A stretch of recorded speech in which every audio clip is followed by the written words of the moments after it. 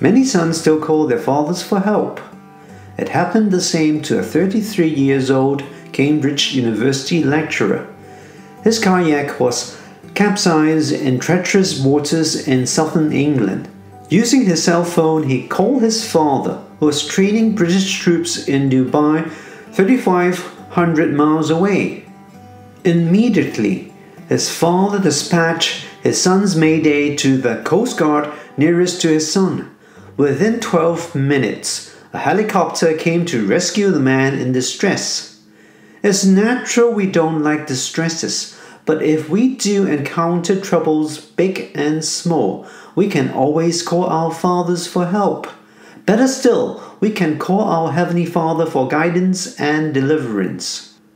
Let's ponder Psalm 31:9. Be merciful to me, Lord, for I am in distress. My eyes grow weak with sorrow, my soul and body with grief. Let's pose a question to God. I am in distress now, dear Heavenly Father. Could you help me? Let's practice what you learned. Pray for the wisdom and strength to deal with your problem. Let's proclaim to others about your experiential knowledge. Share your latest experience with God with a new convert.